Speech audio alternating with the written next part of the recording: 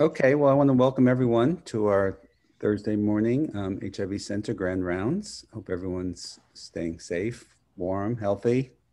Um, those are getting vaccinated when they can, and when their number comes up, their name comes, their eligibility comes up. But we hope you and your families are all doing well. So I'm going to mention our 2 rounds in March. So on March 4th, we have Dr. Monica Rivera-Mint from Fordham University talking on health disparities and neurocognition in the context of HIV. And then on March 18th, we have our 2 of our postdoctoral research fellows doing presentations, the 2 of them on March 18th. First up will be Liad Timmons talking about sexual identity, sexual behavior, and pre-exposure prophylaxis in Black cisgender sexual minority men, the N2 cohort study in Chicago. And then second up will be Afole Mbako, whose title of his talk is Black Lives with HIV Matter, Addressing Systemic Racism on the Journey to Sustained Undetectable Viral Load for Black MSM. So please join us for our March Grand Rounds, March 4th and March 18th. So it is my great pleasure to introduce our guest speaker today, someone I've known for a very long time, and I'm well respected, and someone I look up to in the field and because of her research. Laura M. Bogart, who is a senior behavioral scientist at the RAND Corporation and professor in the Pardee RAND Graduate School. She's a social psychologist with expertise in HIV inequities, including psychosocial and structural factors in HIV prevention and treatment, and development and testing of HIV prevention and adherence interventions in the US and sub-Saharan Africa, particularly or mainly including Botswana, South Africa, and Uganda. Much of her research focuses on intersectional stigma and discrimination and medical mistrust, especially among Black, African American, and Latinx individuals. So it's my pleasure to turn it over to Laura, who's talking to us today on, you can all see the title, Addressing Medical Mistrust and Strengthening Resilience to Intersectional Stigma Among Black and Latinx Sexual Minority Men. So welcome, thank you for being here, Laura, and especially for you being 3 hours earlier on the West Coast. So we're privileged to have you, thank you. Thank you very much for that warm introduction, Bob, and I'm very excited to present to you today, and thanks very much for this opportunity. Today I'm going to be talking about my individual level interventions on addressing medical mistrust and strengthening resilience to intersectional stigma and discrimination among Black and Latinx sexual minority men.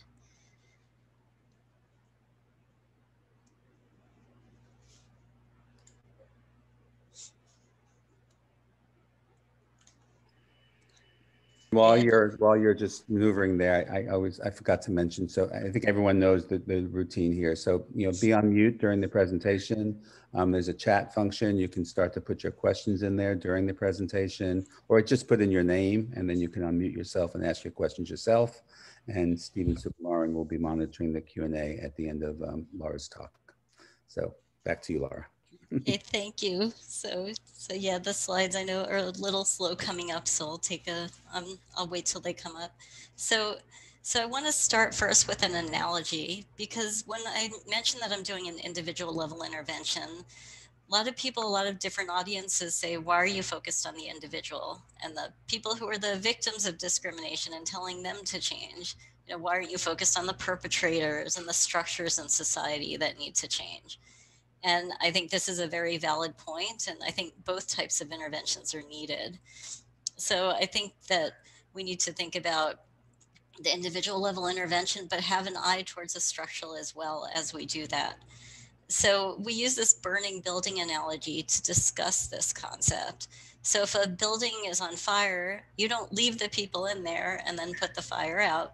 You rescue the people, you put the fire out, and then you try to figure out why did the fire start in the first place, so that we can figure out how to prevent such fires in the future.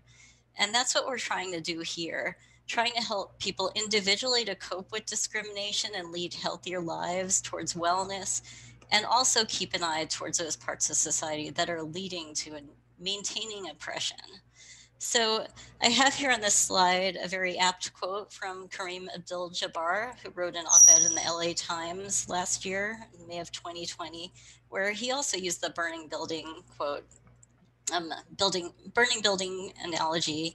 He talked about how racism in America is like dust in the air, and it seems invisible even if you're choking on it until you let the sun in, and then you see it's everywhere. So he talks about how we have to stay vigilant, and that's something that we're doing in this intervention, is building awareness about this racism in people's lives. So here, I'd like to talk a little bit about the background of my intervention work, the conceptual reasons for it, and the prior research. So individuals can face stigma and discrimination from a number of intersectionalities. And here we have another analogy of a traffic circle and a person in the middle of a traffic circle, standing there as a holistic person, and all the paths leading to that person and that make up that whole. And it can be different kinds of identities or poverty or social status, and all the kinds of intersectionalities that feed into that person. So I start with the biopsychosocial model that discrimination can affect health outcomes through two pathways. So one is the direct pathway, the physiological, that increases stress response and affects immune functioning and leads to a cumulative effect over time, a weathering on the system that can lead to lower survival rates. The other pathway that we're focused on here is the psychosocial or behavioral pathway, and specifically how discrimination and stigma can lead to ineffective coping, which can include avoidance or escape through substance use or sexual behavior, for example, or self-blame and internalization of the stigma. It can also lead to a specific form of coping that I conceptualize as medical mistrust, and that I'm going to focus on more in the next few slides. So we know from empirical research that we've seen here that discrimination leads to mistrust and in turn affects health. And conceptually, we know historical injustices and ongoing structural and interpersonal discrimination lead to mistrust. This is where mistrust comes from. And so empirical research has shown that experiencing discrimination associated with higher mistrust. So for example, there have been studies of Black men before and after 1972 in Macon County, Georgia. And in 1972, Macon County, Georgia is where the Public Health Service syphilis study at Tuskegee was done.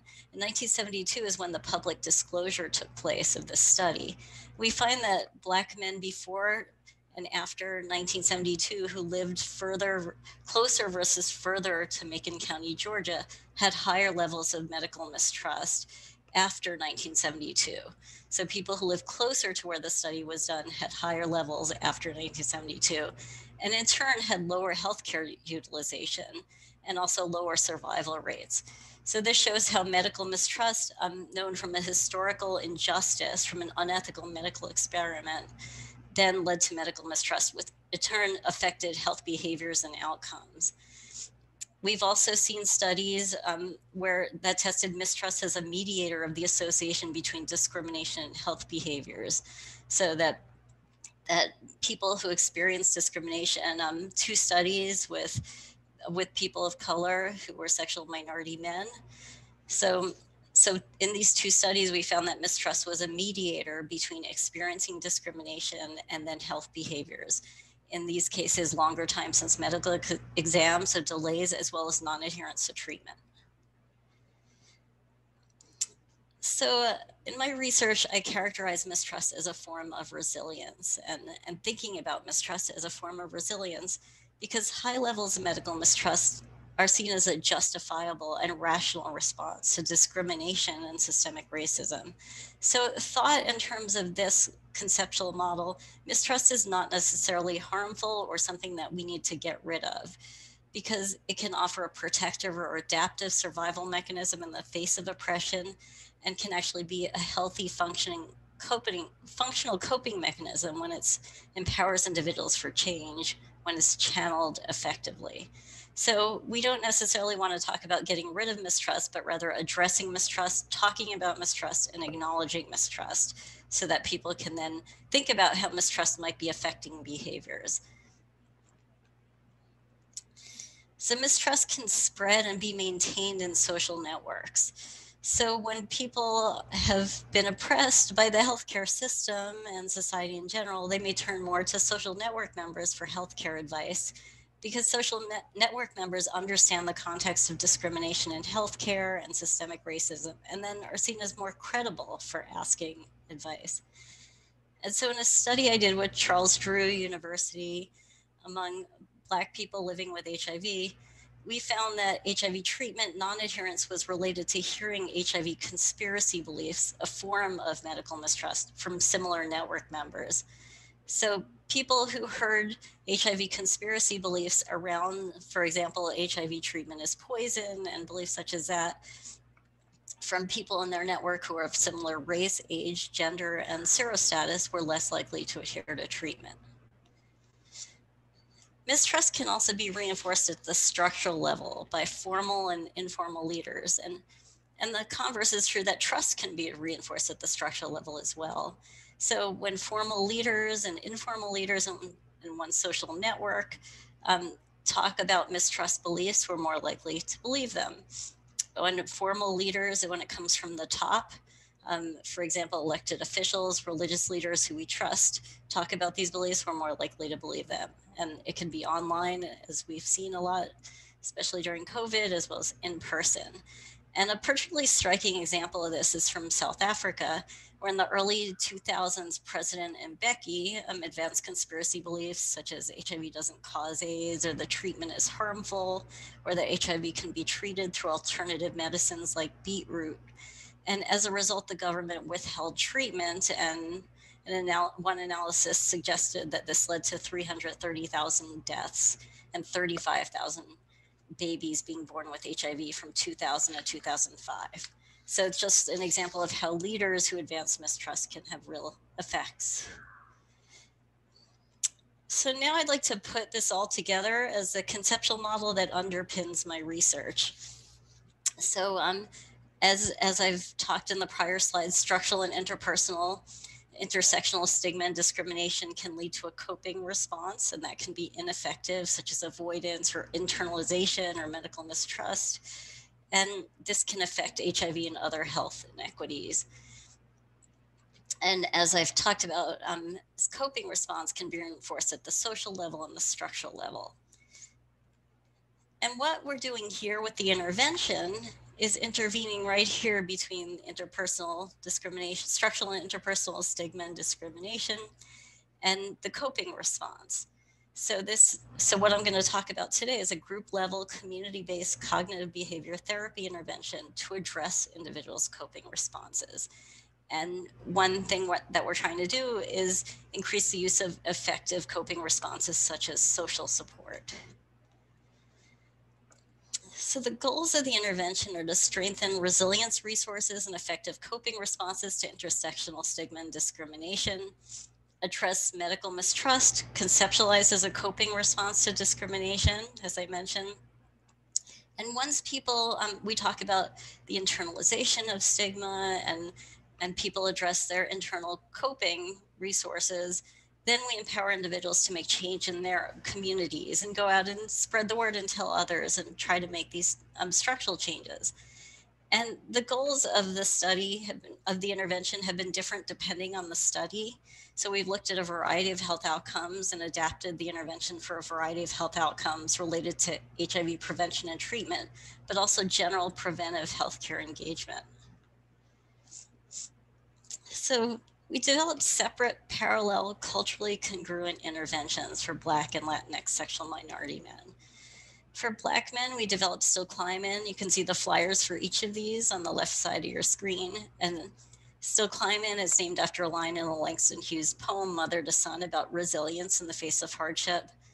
Siempre Seguiré, translated loosely as I Will Always Continue, and it's based on a popular Spanish language song that's seen as a message of empowerment in Latinx gay communities. And both of these were named by community stakeholders and partners whom we were working with. So I want to talk a little bit about how the intervention was developed with community partner and stakeholder engagement, because obviously I'm not from the communities. for whom these interventions are being developed. So we had equal partnerships with people in these communities to learn what was needed for intervention and what did stakeholders want, what did stakeholders think was feasible, what did the clients of different organizations want in terms of what would be acceptable and what kind of intervention they needed. And so we did formative research using semi-structured interviews that we asked people, clients of organizations, experiences with discrimination from intersectional identities and their coping responses. We also did research and formative interviews with people in different organizations, and several of the organizations are listed here. These were all of the partners in the research in both Boston and LA.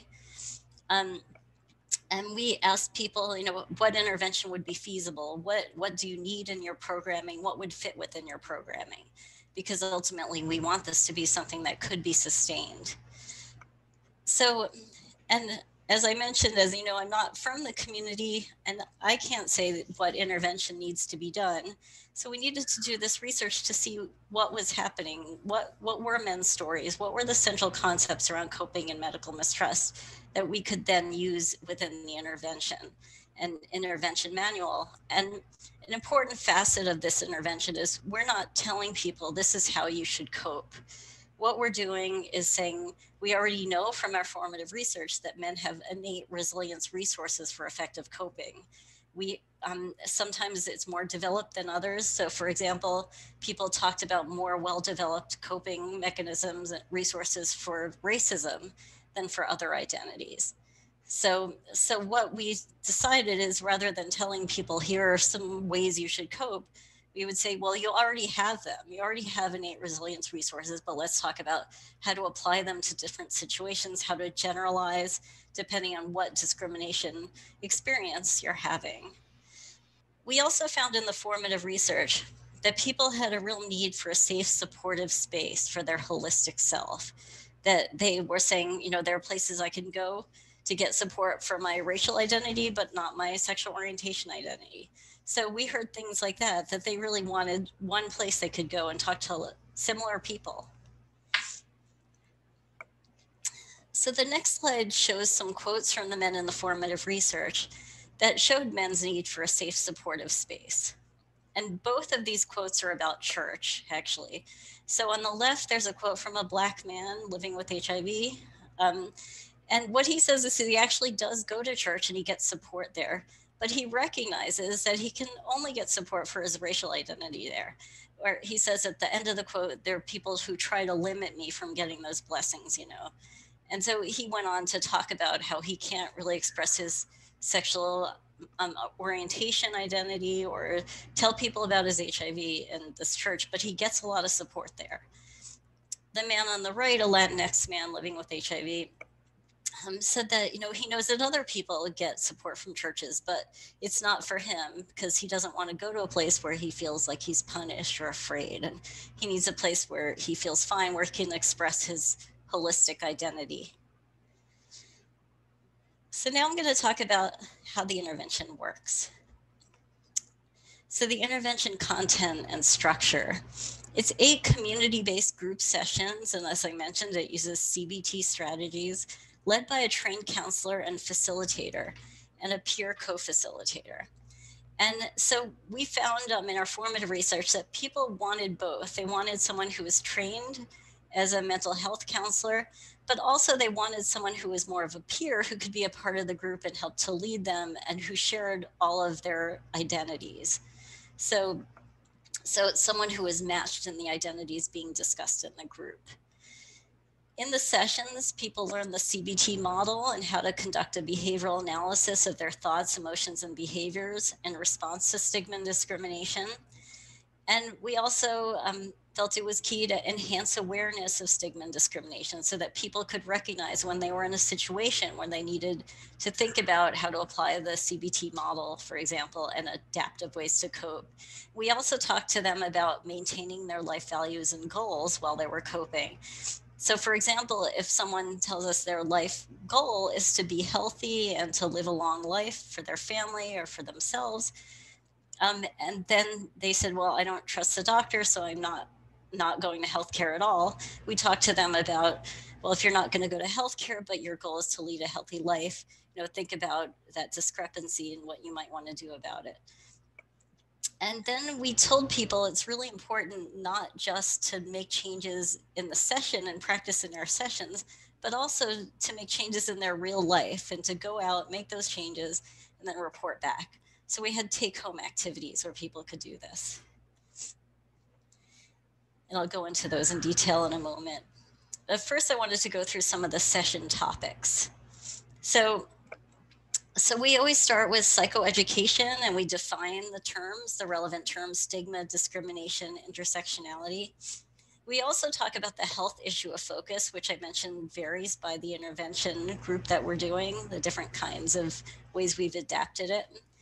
And we also, for the health issue of focus, what we've started to do is bring in a healthcare provider to talk to the group. So for example, we have a group focused on PrEP and HIV prevention and testing.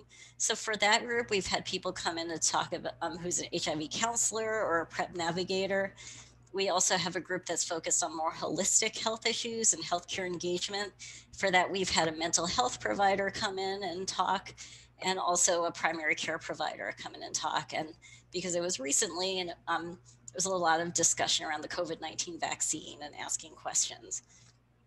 And what we do is we just ask the provider to come and say what they do, and mostly have a Q&A so that people can ask, what happens in a primary care appointment, or, or mental health appointment. And so that people can get their questions answered and then may be more willing to engage with healthcare. So we talk about using the CBT model and identifying and overcoming barriers to effective coping. We also talk more specifically about 3 kinds of coping: medical mistrust and internalized stigma. And we also talk about getting social support as a positive form, effective form of coping. And for the getting social support session, we also have a resource list that we put together on local places that they can get support. They can engage maybe local support groups or volunteer opportunities, and ways that they might be able to get support for different pieces of their identity or for the whole of identity. So where they can find similar people, similar to our group. And then in our last session, we talk about structural discrimination. And now that people have been empowered, now if they want to, they can take action. And we also have a resource list for that, where we tell them about local social justice causes or things that they can get involved in, volunteer opportunities, for example, the local Black Lives Matter chapter, and different things like that. So we see group process and cohesion as the mechanisms of change, as one of the mechanisms of change, because the group provides a safe space for men to support their holistic intersectional identities with similar others. So it builds their social support. And as I mentioned before, we knew from the formative research that people already have innate effective coping strategies and resilience resources. And what's important is that men share and model them for each other so that they can learn from each other rather than us teaching them.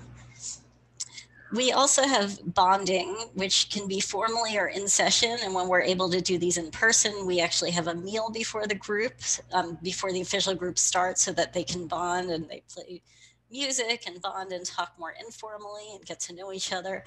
We also have informal, unstructured time. So for example, now that we're doing more Zoom meetings, we leave the room open after the group so that the men can talk to each other after the facilitator leaves. And this is something that's been requested by the group, and we find that men really like doing that and getting to know each other. So we integrate intersectionality by participation. Participants discuss how multiple interlocking identities comprise their holistic sense of self. And we also encourage them to process how stigma and discrimination affect the whole of their identity rather than the separate components. We also, as I mentioned, show them the CBT model, and this is a handout from the group so that they can see how their behaviors, thoughts, and emotions are all linked with each other and one affects the other. And I want to just show you a slide that shows what we're teaching with the CBT model. So there's an event and interpretation of it as discrimination, a discrimination event. And then there's a reaction. So prior to the group, men may have internalized these reactions. They may have a thought like, maybe I deserve to be treated like this. They might also have an emotion linked to that thought, such as shame, anger, fear, sadness. And they might have behaviors that might be ineffective coping, like displaying anger or concealing their identities and avoidance of people and places where they fear they might experience discrimination. So, how the group changes this is, once again, there's an event, an interpretation, and then now with the group, they are more aware of these kinds of experiences and their reactions. So they say, well, this is one of those times I need to be careful about. And so their reaction now might be an externalizing thought rather than an internalizing thought. Like, this is about them, not me. They might also have a different emotional response as a result and more self compassion. And finally, they might have behaviors now that they've learned through the group, like getting social support, maybe even from group members and people they've met in the group. So now I'd like to talk about some of the actual activities we give to people in the group. So we start off on the very first session doing this identity pie activity. And in this activity, we ask them to express, who they are as a person through all of their identities, and then introduce themselves to each other using this identity pie activity. And then throughout the group, we keep referring back to the identity pie. Like when we talk about coping, we talk again about, go back to the identity pie, where have you experienced discrimination, and how has it affected you as a whole person? We also don't use the term intersectionality when we talk about their different identities. And we use the traffic circle analogy that I discussed before and talk about multiple identities. And as I mentioned, we give them take-home activities to do each week, except for the last week. And what we like to do is build on them each week. So every week we ask them about a discrimination experience and to describe that discrimination experience and how it affected them and what identities it might have been based on. And we also say if they didn't experience anything recently, they can think about something they've been thinking about from the past. And this is the very first take-home activity I have displayed here. So with this, we just ask them to describe the activity. But then later, throughout every session, we build on that. As they learn more about coping, then they describe their coping responses. As they learn more about, for example, vulnerability factors, like what kinds of factors might have affected their coping. For example, if they're in an unstable living situation, or they didn't have enough food to eat, or they didn't get enough sleep, how that might have affected their response the next day. So as I mentioned, we build on this initial description of discrimination. So for example, we ask them to do a chain analysis where they look at the thoughts, emotions, and behaviors during the experience as well as after the experience, and then describe that. So they start to break down their experiences. So next, I just want to briefly talk about the 3 different sets of studies that we've done around this intervention. So first, we did pilot testing. And we randomized people, we did randomized pilot tests, and we randomized 76 HIV positive Latinx sexual minority men, and that was done in LA, and they were mostly of Mexican ethnicity. And we did also a pilot study in Boston with Fenway Health and Multicultural AIDS Coalition. That was with 64 HIV positive Black sexual minority men. And in LA, we worked closely with BNSR Human Services. So in the randomized pilot tests, we did quantitative assessments at baseline and 2 follow-ups. We measured coping, medical mistrust through the HIV conspiracy belief scale, as well as internalized HIV stigma. And for Siempre Seguiré only, we did antiretroviral therapy adherence, and we used MEMS caps to do electronically monitored adherence to measure the number of doses taken out of the bottle each day, where we could calculate the percentage of prescribed doses taken.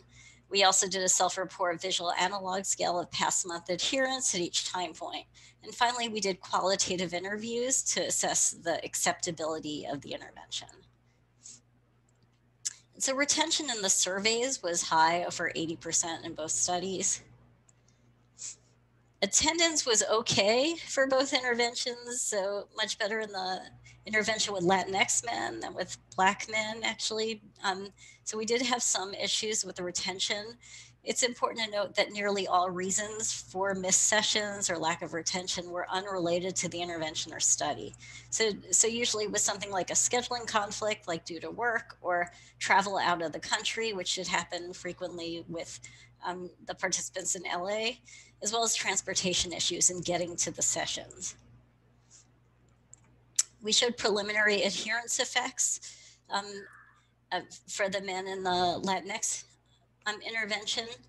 And so as you can see here, the y-axis has the average electronically monitored adherence in terms of percentage of doses taken.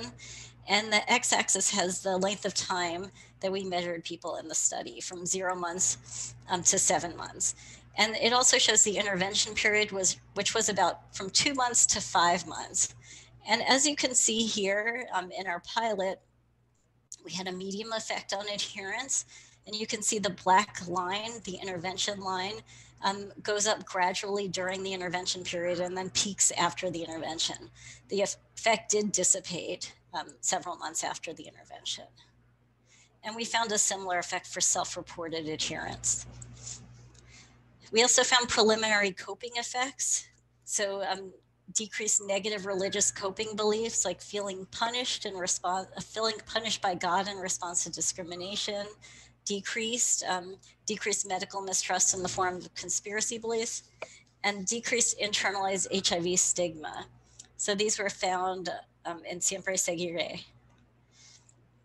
For psilocybin, we also found preliminary coping effects.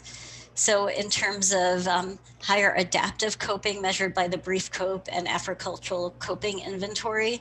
So more active problem solving coping through the use of humor, and more self-protective or survival strategies, such as getting social support. So we found very high enthusiasm, high acceptability of the intervention, both interventions. So here's some quotes from our exit interviews. So for example, one man says, "You realize you're not the only one. You know how to deal with situations in the future."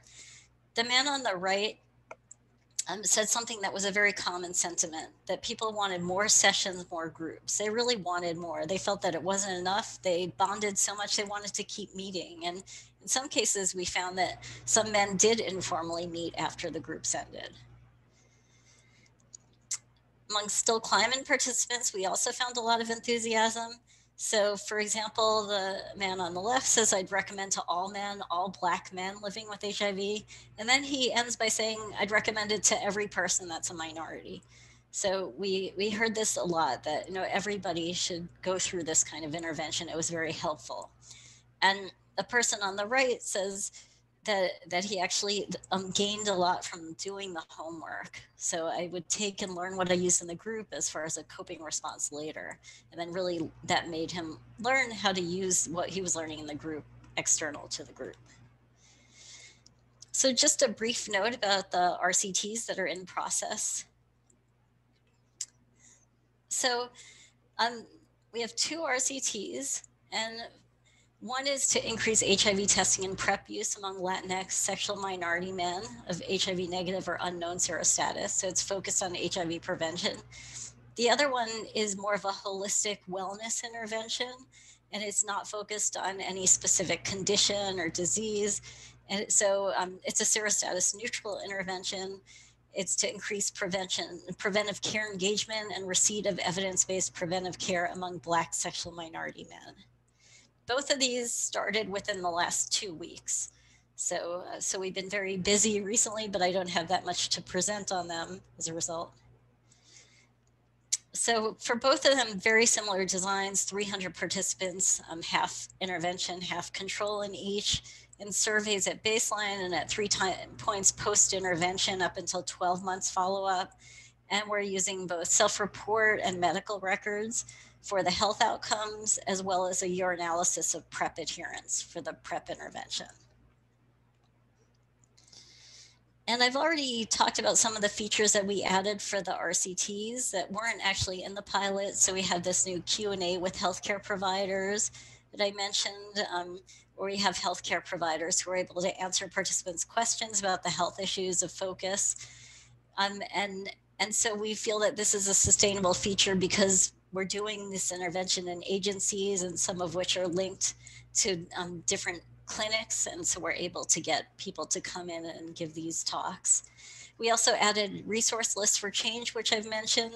So, for example, we give people a list of healthcare organizations in the local care organizations that we feel can give some of the services that we've talked about in the group, as well as ways to enhance their social network and get social support, which I mentioned, as well as resources for a community and structural change in the very last session.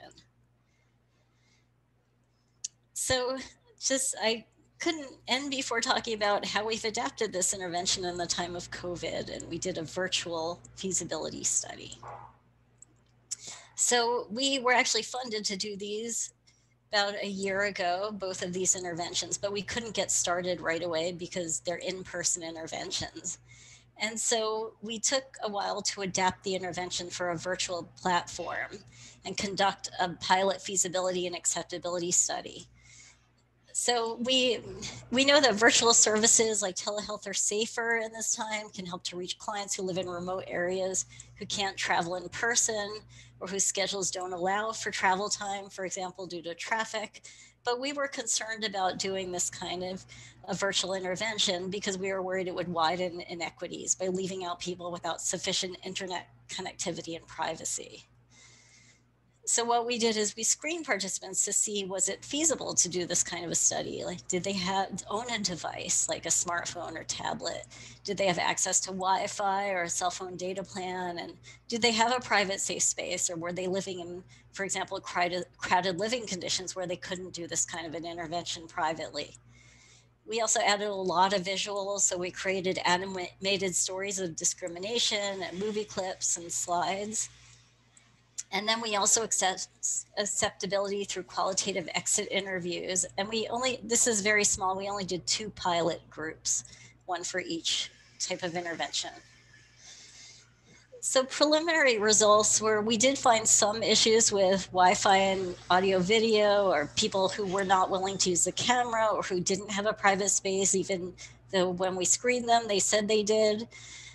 For example, we did find someone who ended up, his private space was driving in an Uber. And so we were worried that wasn't private when he had customers in the back seat. We also had challenges with engagement and multitasking of participants. And so that affected group cohesion and retention. We heard participants, making dinner or driving or a number of tasks in the background. We also found that the virtual space enabled some participants who couldn't attend in person to participate. So some people we never would have reached were able to be reached. And some people really have preferred the virtual approach and found that it was easier than going somewhere in person where they couldn't necessarily do. So we may still offer this option post-pandemic for some participants.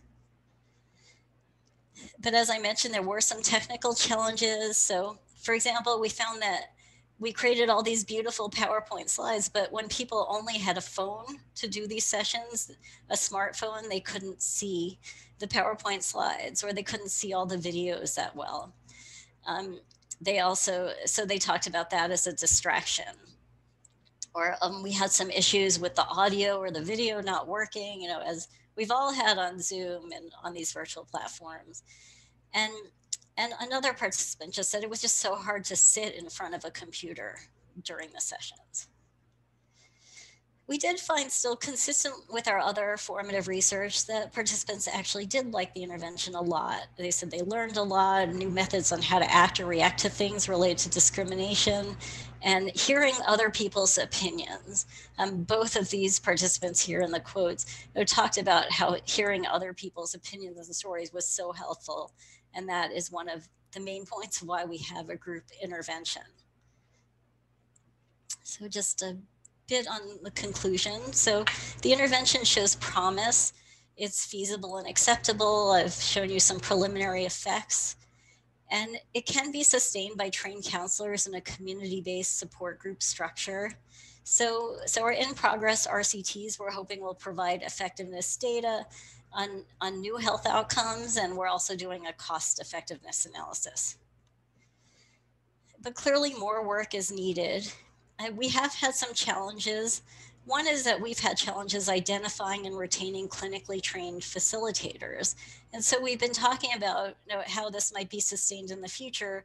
It may be that peer facilitator support groups is the best way to go, and we need to think about simplifying the intervention for implementation in the future. We also, as I talked about on one of my very first slides, individual level interventions are insufficient. So we can, in our intervention, empower participants for change, provide resources and support to be change agents, but clearly complementary interventions are needed to assess structural discrimination, to address structural discrimination. So now I just like to mention a bunch of the references that on which all of this work is based and on this presentation is based. And just the acknowledgments of the wonderful funders, partners, and collaborators throughout this long research period. But thank you. Thank you, Laura, for this presentation and sharing this really critical work with us today. Just a reminder for everyone, if you have a question, feel free to unmute yourself and ask now, or you can enter your name and or question in the chat.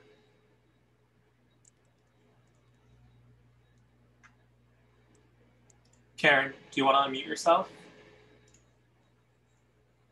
Sure, I'm struggling with my bandwidth today. So my question in the chat is really just about where you would put mental health here. Like, are you thinking of having a mental health condition as an identity or an aspect of social status? I mean, not that they're mutually exclusive.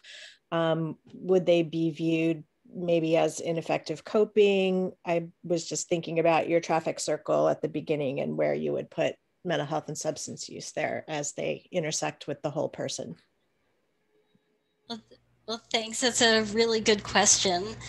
What we do with the traffic circle and the men and their identities is we let them determine that. So some men do talk about substance use as part of their identity or a mental health condition. And so it's not, we don't tell them or prescribe anything. We just say, how do you see yourself as a person? What do you want to talk about in this intervention?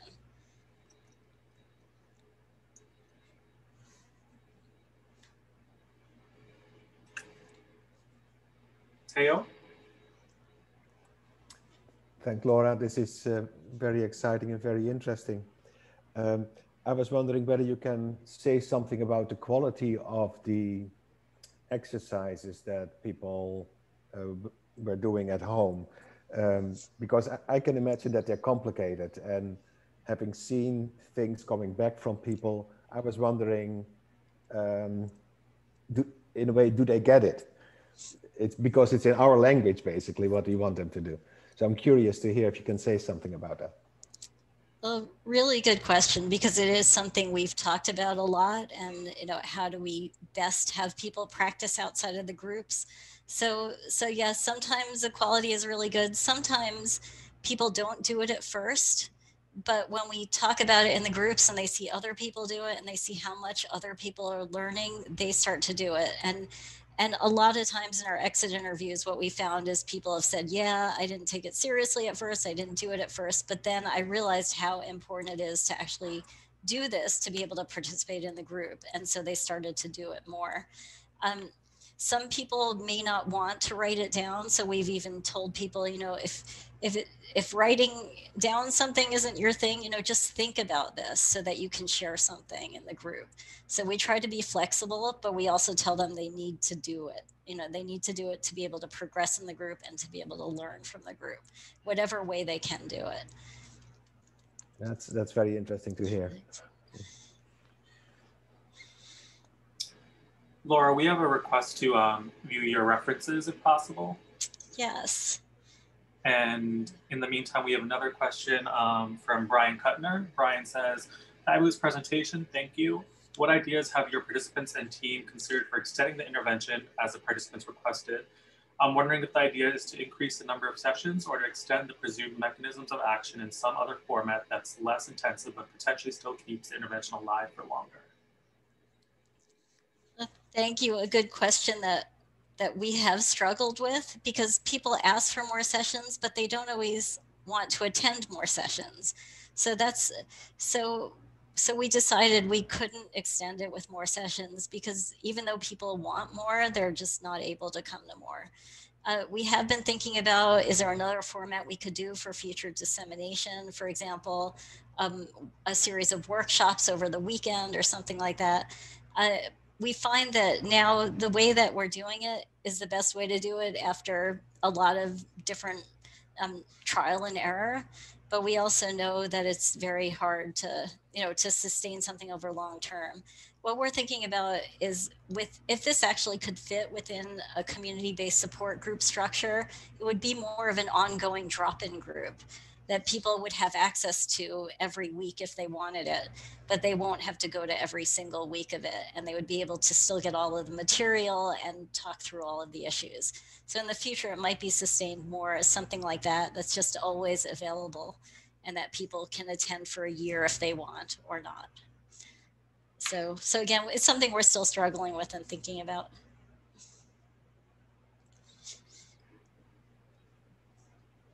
Thanks, Laura. Any other questions? Stephen, I have another question. This is Theo again. Yep. Laura, you work in the US and you work in Uganda and other places in the world. And I was wondering if you can say something about whether this intervention is specific to the United States, or whether you feel like, no, this could work everywhere, because there are different cultures and different ways of thinking about community and individuality. Yes, thank you. That's a good question, because I know I've talked actually with people in Botswana who've been very interested in this intervention and thought about how we could apply it there and think about different kinds of identities and different kinds of stigma that people experience. I think it can be applicable, but I do take your point about the individuality, and that may be something that's different. But I do think actually, I do, there is actually a study going on that I'm not that involved with, but that adapting this intervention for Myanmar. So I think that there are other ways that we can see as it's being adapted in other places and see whether it's applicable or not. I think the basic awareness of being aware of discrimination, being aware of how it affects you, is something that can be transferred throughout, but it may need to be adapted very differently in other cases. Thank you.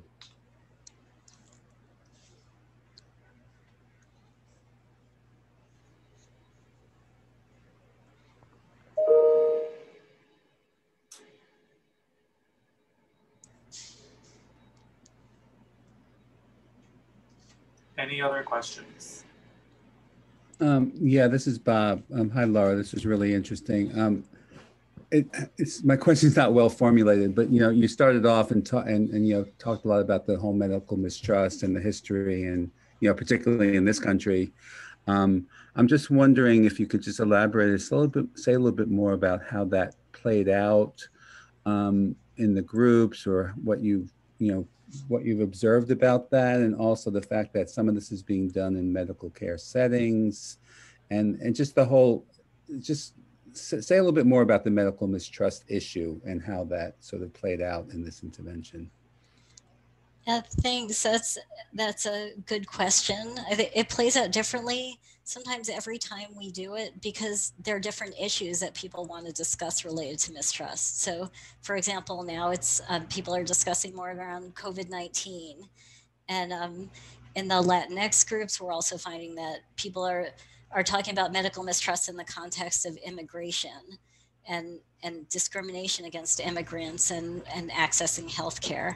So we find that everybody has a story to tell, but it's different depending on the context that we're in as a country, as well as the identities that people have that are being discriminated against. But but also we found that when we talk more about medical mistrust, we ask people to share instances of discrimination in healthcare and how it's affected them. And we have found that a lot of people in the groups aren't talking as much about discrimination specifically in healthcare or related to a health condition. What they're talking about is discrimination in the larger society in general and how that might affect their decision to engage with an institution in the US, such as healthcare. So we've refined our discussion of mistrust around what we've learned from these groups. Thank you. Yeah, really important, interesting. Thanks.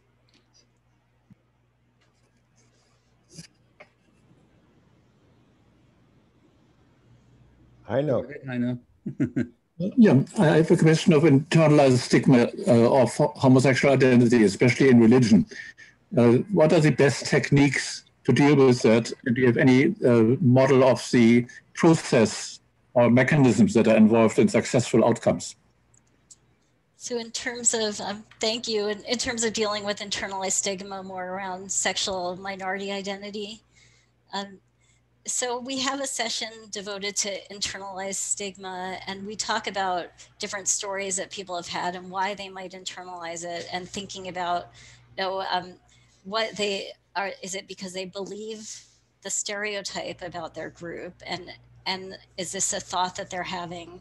And so we talk about how thoughts, don't necessarily have to be true, and it's something that they might have that thought, but they can think about things differently. They don't necessarily have to buy into that cultural stereotype around their group. And this is where we introduce a lot about self-compassion and thinking through how they could have more compassion for themselves and not internalize these negative stereotypes. So we found that this has been effective in people coming to realizations around this issue.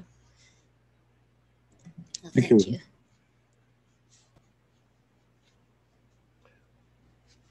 Laura, I have a question about your intervention with the black man. You Sure. said that the outcome there is not specific, or you said that there are many outcomes in a way. How did you get this through the study section? Because we want to know prevented infections or increase in testing. So what kind of outcome did you present in your application? Thanks. It's a good question that we struggled with, because what we were hearing from the men in the formative research and the pilot is that they didn't want another HIV related intervention, that they wanted to be treated as a holistic person in all of their wellness and health issues. So we did struggle with, well, how could we get this funded? And it ended up being funded through NIMH and the Health Disparities Study Section.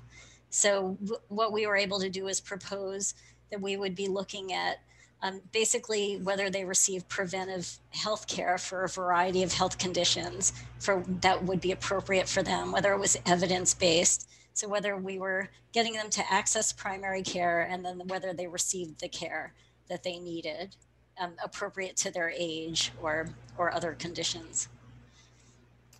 I see. That's smart.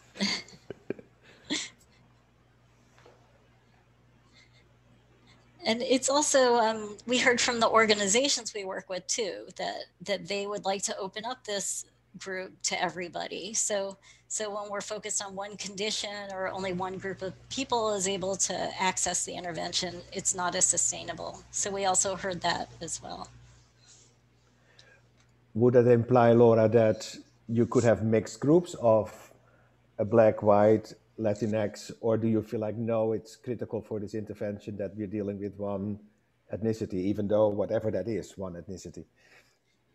That's a good question. We have heard from people in the groups that the one ethnicity was very important, so that people could get a safe space for their race or ethnicity and the discrimination there. And that's a large part of the group is talking about that kind of discrimination, racial discrimination.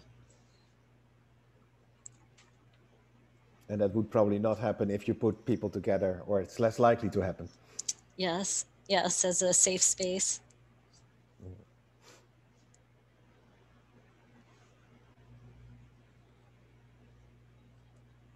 Hi, I don't have a great connection today, but this is Phil Korniski. Can you all hear? Yep. Thank you for the presentation. I was just considering either with the technical aspects or the intervention itself. I know it wasn't necessarily a variable of focus, but thinking about, you talked a little bit about age, and I wondered if, you had enough representation from different age groups to see perhaps different experiences of discrimination or ability to access, or anything you might be able to comment on thinking about like younger adults versus older. Yeah, I'm so glad you asked. It has been harder, admittedly, to get younger adults involved in these groups. And we've tried different mechanisms, going through different ways to recruit. And so we have gotten some younger people, but not as many as we would like. One thing when we did the formative research is we asked, would you prefer to be in a group of your same age, or, so that we thought about maybe having one group that was just younger people and talking about different issues. And we found that people really wanted a mixed age group, and they wanted both younger and older because they felt they could learn from each other in different ways. They could learn maybe from the older men's experiences, but the older men could learn from what the younger men were experiencing currently.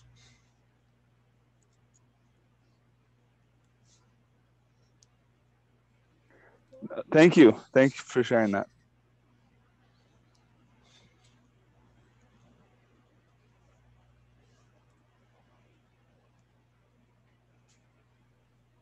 I've got another question. I know that you did a really great job of explaining why you're intervening at the individual level, and I'm interested in intervening at the provider level and the healthcare system level.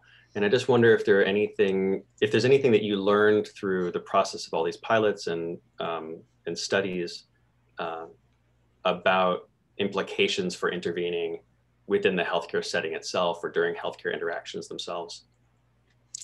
Yes, thank you. Absolutely, because that's also, we're going to be starting up a new line of research with provider interventions and addressing these kinds of issues such as intersectional stigma and medical mistrust. And the primary things we've learned and how we approach these issues is acknowledgement of the history of discrimination, of what people have gone through, and acknowledging that maybe somebody doesn't want to take their medications, the reasons why that might be, and talking through them and using that more motivational interviewing style of seeing what the reasons are that the patient has and talking through them rather than saying you must take medications or you must do this. So I think the same way our facilitators talk with clients and the intervention would be the same way we would talk about acknowledging and using a more motivational interviewing style around these issues, acknowledging mistrust and acknowledging why that might be an issue and having the patient make the decision. Thank you. That's really excellent. This just makes me think about, there are the sort of the micro tools, micro skills of motivational interviewing, but there's also the spirit of it. And it sounds almost like what you're doing is trying to intervene with providers to help them be able to practice the spirit of MI with the acknowledgement that medical mistrust is a normal reaction to have in the context of discrimination, so that then they can practice those micro skills with more, more collaboratively, more evocatively, more respectfully. Yes, absolutely. Very well said. Thank you for your presentation. This has been really fabulous. Thank you.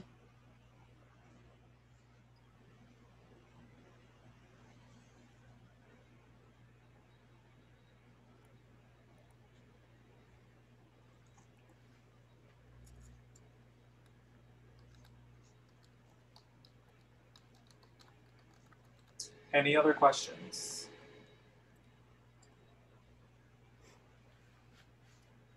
If not, I will turn it over to Bob. Okay, thank you. Thank you, Stephen. Thank you, Laura. This really was interesting and really such an important line of research, as I said at the outset, that I've followed you over the years, and you really built up a nice portfolio in this domain, and, important and timely, particularly, unfortunately, particularly in the times we're living in and what's happening in the larger society. So, so thank you for bringing this to us. And I want to just remind everyone again of our March rounds on March 4th and March 18th. I'm not going to repeat all the details, which I announced earlier, but just keep those dates in mind. And we look forward to seeing you again. And everyone be well, stay safe, stay healthy, and have a good day. Thank you, Laura. Thank you, everyone. Thank you so much. This is really great and great discussion. Thank you. Thank you, Laura. Thanks. Bye-bye. Thank you, Steve. Bye.